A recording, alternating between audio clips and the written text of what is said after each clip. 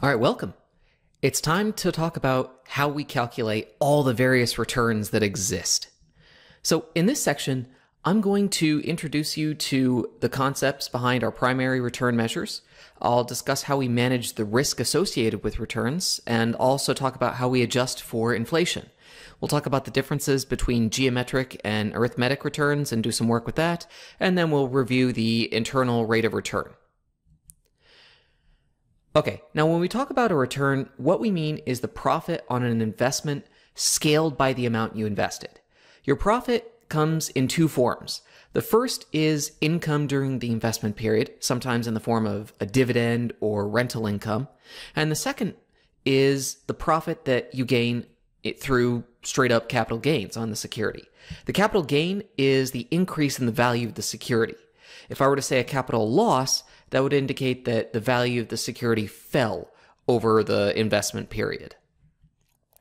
So here we have arguably the two most important formulas in all of finance, the return formula and the holding period return formula. Not much of a difference here. Really, the only difference here is with the holding period return formula, we automatically include the income or dividend in the formula. With returns, our basic return formula just assumes that, we don't have any income. If you ever are calculating a return, always default to the holding period return formula. That's the main logic here. But basically, our return is just the price at the end of the period minus the price at the beginning, all divided by the price at the beginning. Or we could do this a little different, say price at the end divided by price at beginning minus 1. Holding period return, we're adding in the dividend or income that the investor receives during the investment period, because that is a form of return. So price at the end minus price at the beginning plus dividend, all divided by price at the beginning. Okay, so let's use these formulas. So quick example, a 1-year zero coupon municipal bond is currently trading at $80. It will mature at its face value of $100. What is the annual return on this bond? Well, we use our return formula. We don't have any coupon payments or income, so we don't have a D here. So we have the price at the end, which is 100, minus the price at the beginning, which is 80, all divided by price at the beginning of 80. So our return is 25%. Okay, now let's take a look at the holding period return formula. So you purchased a share of Tesla stock for $150 exactly 1 year ago. The share paid $1.50 dividend today, and you're deciding to sell the stock today for $2.05. What is your holding period return? Well, here's our formula. And we have the price at the end minus the price at the beginning plus any income we received during the holding period, which in this case is the $1.50. And then divide by the price at the beginning. Holding period return, 37.67%. Okay, now we have those two return formulas, but there's a lot of other return formulas that we use. I mean, this is by no means a comprehensive list. We'll discuss a lot of these formulas in class, but they're all built on the basic return or holding period return formulas. Now let's talk about historical returns around the world, since you should have some basic understanding of historical returns over long periods of time. So what I did was I went out and collected some data over an extremely long period of time, 1900 through 2014. This came from BlackRock. And what I'd like you to notice first is that, let's say we take the United States. Stocks have historically outperformed bonds, or long-term bonds, which have historically outperformed short-term government bonds, which has historically outperformed inflation. Now, this is a phenomenon that we typically talk about all the time in finance. Essentially, stocks have higher risk, and therefore investors should demand higher compensation than investors in bonds. So this is why we typically see this. We'll look at this in way more detail later in the class. The difference between the long-term and the short-term bonds is pretty significant here. 1.2% annually over the last 115-year period. That's significant. The thing that most likely drives this is the maturity risk premium. Investors are essentially taking a bigger risk by investing in long-term bonds because there's more likelihood that the issuer could default over the longer time period than they could on short-term government bonds. In this case, it's the US federal government. And lastly, inflation. Inflation should be the lowest thing here. If it wasn't, let's say inflation was higher than short-term government bonds or T-bills, there'd be no reason for anyone to invest in T-bills because your real return would actually be negative. So you'd want to invest in stocks or long-term bonds. Okay, now let's talk about nominal versus real returns. A nominal return is the return that gets reported in the press. Almost every return you've heard of is a nominal return. Stock returns are nominal returns. The return on any kind of investment that you calculate is going to be a nominal return. Now, this nominal return is the return the investment earns expressed in current dollars. It doesn't account for the effects of inflation. A real return, on the other hand, is the return adjusted for the change in total purchasing power. A real return is a nominal return adjusted for inflation. And it's essentially our best metric for how our purchasing power changed. Okay, as you're hopefully aware from your macroeconomics courses, inflation measures the relative purchasing power of a dollar. If you could purchase a burger for $1 yesterday, but today you have to spend $1.50 to purchase the same burger, your purchasing power decreased. This is why we care about real returns. And when we measure inflation, what we'll typically do is use the Consumer Pricing Index, or the Consumer Price Index, also called the CPI. And the CPI in the US is tracked and reported by the Federal Reserve on the Fed's FRED website.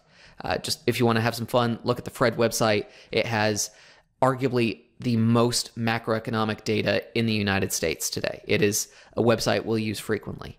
Now, the FRED website tracks the CPI tracks the cost to purchase the same basket of goods over time. If the cost of that basket of goods rises, what this means is that the dollar is depreciating and inflation is rising. So let's take a look at this. Okay, so here we have the CPI for all urban consumers. This is just on the FRED website that I mentioned. It's put together by the St. Louis Federal Reserve. There's an enormous amount of macro data here that you can grab. Now, like I said, the CPI just tracks the price of a basket of goods. This includes bread, milk, cars, a huge number of items. And obviously, the CPI is rising most of the time. What this indicates is that the value of a dollar is falling, or the amount of dollars it would take to purchase that same basket of goods is increasing. Now, if we want to get a sense of the change in the CPI, we would typically call this inflation. What we can do is change this to something like, the percent change from, let's say, a year ago. So here we go. And let's say we want it, 1 year. So here we have our inflation over the last year. So this is the metric that will often get reported. So inflation in the last month, 2.97%. Prior to that, 3.25%. And obviously in the last 5 years, we had this big bubble of inflation. We had very, very high inflation in early 2022. Okay, now let's talk about how we account for inflation.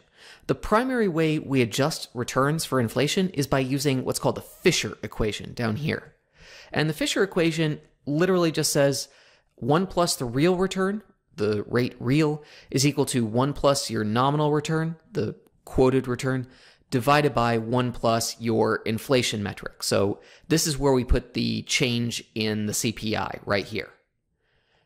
And there's a modified form of the Fisher equation, which is just real equals nominal minus inflation, but this is the more accurate metric. Okay, so I wanted to show you exactly how big of an impact inflation can have on assets. So what I did was I put together this example. So we hear this frequently quoted statistic that the historical market return in the US over the last 80 years has been about 8%. You can measure it differently and get like 9%, 10%, 11%, but we'll say 8%.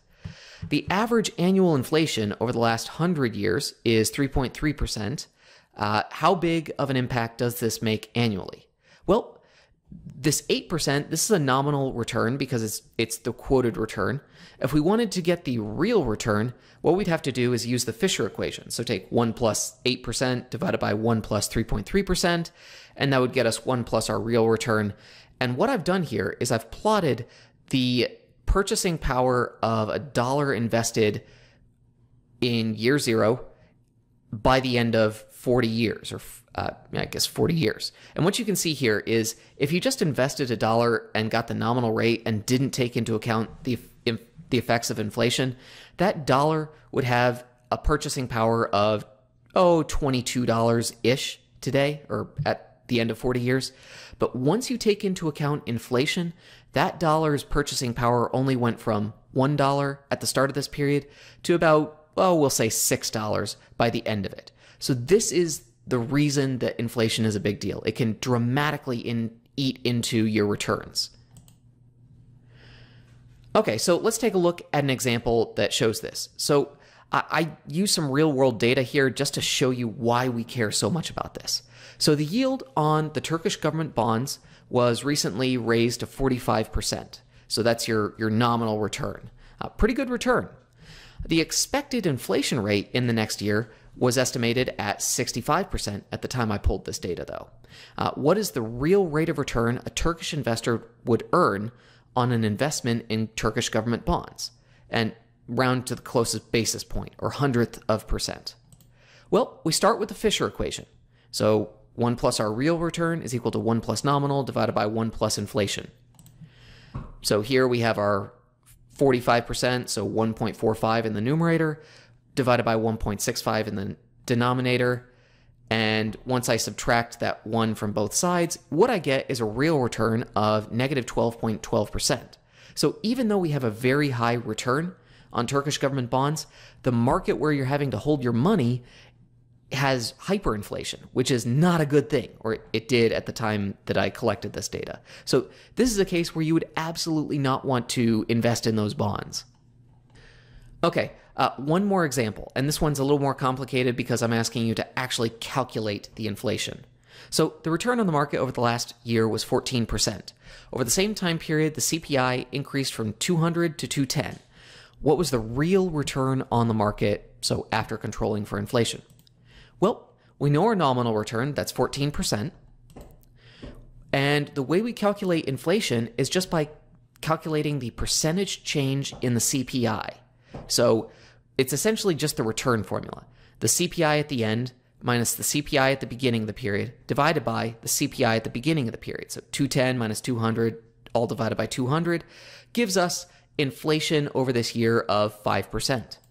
So we just plug this information into the Fisher equation, and we get 1.14 in the numerator divided by 1.05, and we'll subtract 1 from that to get rid of this on the left-hand side. And what we're left with is a real return of 8.57%. Not bad. Okay, now let's take a look at the difference between the annual percentage rate, or APR, and the effective annual rate, or EAR.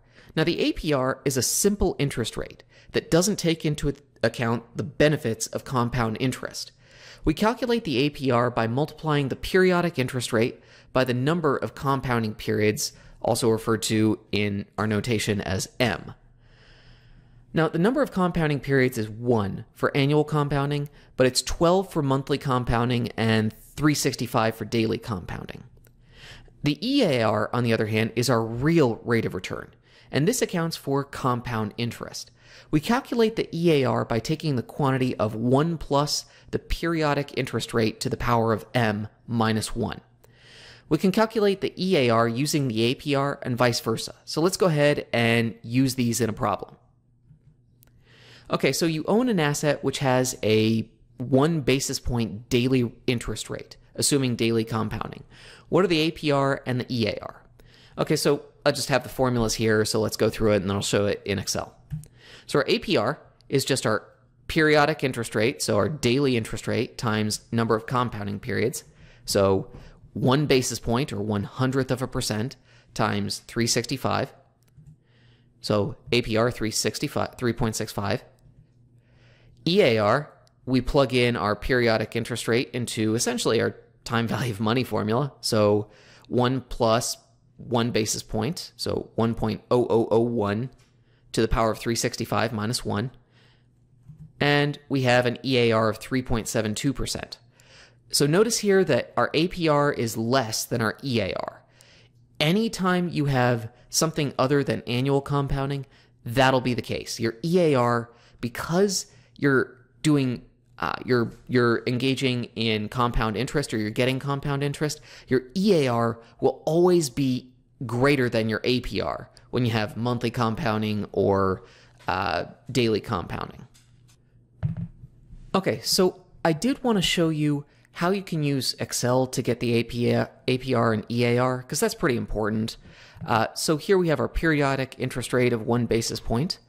To get our APR, obviously we can just take our 1 basis point times 365. So there we go, and I'll put all these in percentage terms. Now, if we have an APR and we want to get an EAR, yes, I could use the formula I just showed you, but in Excel, there's actually 2 formulas that allow us to just plug in numbers and will calculate the EAR and APR directly. So the first one I should show you is the effect, or effective annual rate formula. So we just plug in our nominal rate, which is the APR, and identify the number of periods each year. So in this case, it'd be 365. And there we go. We have our EAR from this, well, this is our EAR. Now, if we wanted to get from an EAR to an APR, all we'd need to do is just type the nominal formula, and that'll get us our APR. All we have to put in is our EAR, or effective rate, and the number of periods, or periodic payments, so M, 365. And there we go. We're back to our APR. So I just thought I should show you that, because we should know how to do all this stuff in Excel. Okay, now let's talk about the arithmetic versus geometric averages, both of which are used in investments. An arithmetic average is that thing you learned in like 3rd grade. It's just the sum of all the values divided by the number of values. So here it is right here. We just sum up all of our returns at each time t and divide by the number of periods we have. So, that's it. There's nothing crazy about that. In finance, we very often want to calculate the arithmetic average return. It's useful. We'll use it a bunch in this class, obviously. Yeah. Now, the more complicated average we have is the geometric average. And the geometric average return is the average return you would need in each period in order to start with a certain amount and end with the amount that you have at the end of your time period. In other words, if you started with $1,000 in your brokerage account and ended 5 years later with $2,000, the return over that period that would get you from $1,000 to $2,000 is your geometric average return. In case you're wondering, the geometric average return would be 14.87% in that example. Now, the geometric average return in later periods are typically more heavily weighted, but basically what we do is to get our geometric average return, we take the product, that's what this sign means, of all of our 1+ returns over a certain time series. So, multiply each of those by each other, and then take those to the power of 1 divided by the number of time periods, n, and subtract 1. So let's take a look at an example. Okay, so in this example, we have Netflix's stock in 2002 through 2005.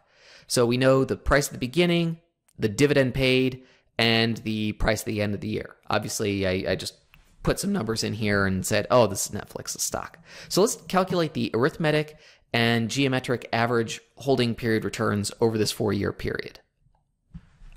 Okay, so here we go. We have a spreadsheet. I always think it's better to do this in a spreadsheet.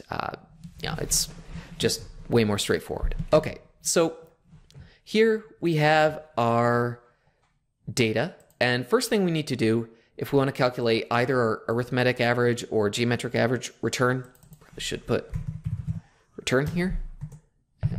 Return. there we go, is we need to calculate the return in each year. So we have a dividend, so we're going to calculate our holding period return. So equals price at the end minus price at the beginning plus the dividend, all divided by the price at the beginning. Okay, so there we go, 14% return in 2020 or 2002. Now, if you're not familiar with this formula, you're going to get some serious benefit out of this. You can actually copy formulas down columns or across rows simply by clicking on this little square that you see right here and dragging down.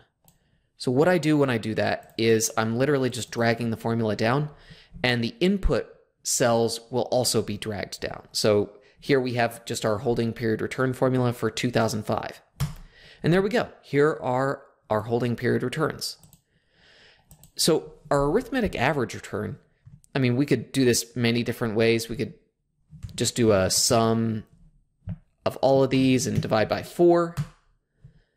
We could also just take the average formula.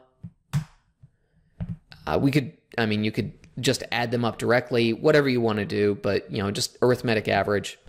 All right, now, the more complicated thing, geometric average return. So this is the one where we multiply 1 plus each of these returns by each other, take it to the power of 1 divided by n, and subtract 1. So I'll tell you what, this first time I'll just put in the numbers directly so you can see what I'm doing. So we have 1 plus 14% times 1 plus negative 0.1455 times 1 plus 0.1 times 1 plus 0.0737. And there we go. Hopefully I don't have too many parentheses. And we'll take that to the power of 1 divided by 4 because we have 4 returns in this time series. And we'll subtract 1. Oh, I should probably put an equal sign in there, shouldn't I? There we go, 3.57%. All right, so that is the long way of doing that.